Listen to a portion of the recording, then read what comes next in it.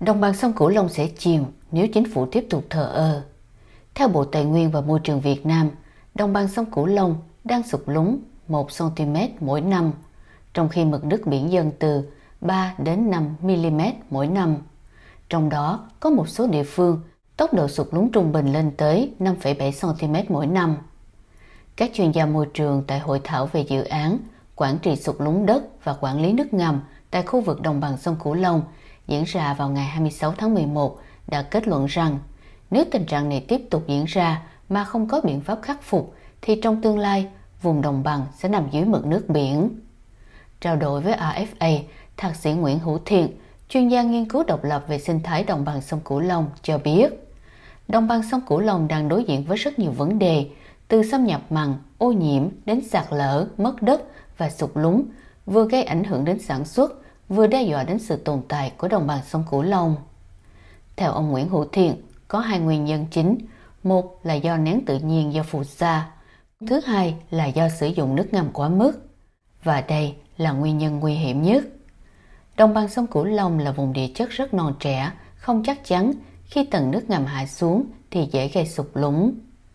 Đồng bằng sông Cửu Long là khu vực sản xuất nông nghiệp lớn nhất của Việt Nam.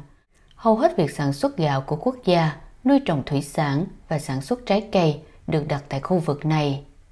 Theo thông tin từ dự án quản trị sụt lún đất và quản lý nước ngầm tại khu vực đồng bằng sông Cửu Long, thì tốc độ sụt lún ở đồng bằng sông Cửu Long cao hơn mực nước biển dâng tuyệt đối. Điều này cho thấy tốc độ mực nước biển dâng chủ yếu là do sụt lún đất. Nếu không khắc phục, phần lớn diện tích của đồng bằng sông Cửu Long có thể sẽ nằm dưới mực nước biển trung bình vào cuối thế kỷ 21. Giải pháp cấp bách hiện nay là gì? Và chính phủ Việt Nam nên vào cuộc ra sao để đối phó với tình trạng trên? Thạc sĩ Nguyễn Hữu Thiện cho biết, chính phủ có ra Nghị định 167 phân làm 5 vùng hạn chế khai thác, giao cho từng tỉnh để thực hiện. Nhưng khi triển khai ở từng tỉnh thì có lắm vấn đề. Thứ nhất, không có dữ liệu để cho các tỉnh nghiên cứu chi tiết sụt lún liên quan đến nước ngầm tại địa phương. Thứ hai là giá nước ngầm rất rẻ so với giá nước trên mặt đất, vì nước trên mặt đất bị ô nhiễm do nhiều phân bón, thuốc trừ sâu nên phải xử lý rất tốn kém. Vì vậy, địa phương nào siết chặt không cho sử dụng nước ngầm thì nhà đầu tư sẽ bỏ đi. Thứ ba, Bộ Tài nguyên và Môi trường giao cho tỉnh thực hiện Nghị định 167 mà không giao kinh phí nên tỉnh rất khó thực hiện được. Nói thêm về những hạn chế của Nghị định 167, ông Nguyễn Hữu Thiện cho biết, chính phủ lập bản đồ nước ngầm theo chiều ngang, trong khi có tới 7 tầng nước ngầm. Các tầng nước ngầm sâu không ở riêng trong một tỉnh mà kéo dài liên tỉnh, nên việc phân theo từng tỉnh để hạn chế khai thác nước ngầm là không hiệu quả. Do đó, cần phải có quy hoạch tổng thể cho nước ngầm. Ngoài ra, theo Thạc sĩ Nguyễn Hữu Thiện, do nền nông nghiệp ở đồng bằng sông Cửu Long quá thâm canh nên sử dụng nước ngầm quá nhiều. Ông cho rằng, việc sử dụng nước ngầm như vậy, nếu không có cách hạn chế, thì đồng bằng sông Cửu Long sẽ chìm nhanh hơn mực nước biển dâng. Điều này rất nguy hiểm, đe dọa sự tồn tại của đồng bằng.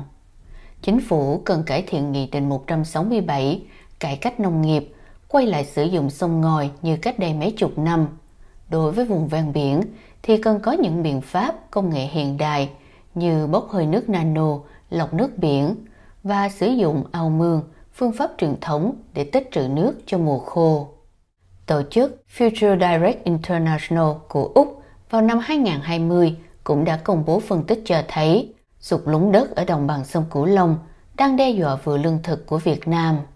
Theo tổ chức này, đồng bằng sông Cửu Long đang phải đối mặt với 4 thách thức có nguy cơ làm suy yếu ngành nông nghiệp, đó là sản xuất nông nghiệp không bền vững, mực nước biển dâng và sụt lún đất, việc xây dựng đập trên sông Mekong và sự gia tăng độ mặn của đất và nước.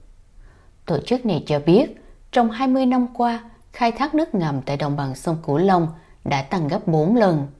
Tốc độ khai thác đó đã khiến mực nước ngầm giảm hơn 20 mét ở một số nơi, dẫn đến việc đất bị chìm đến 18 cm.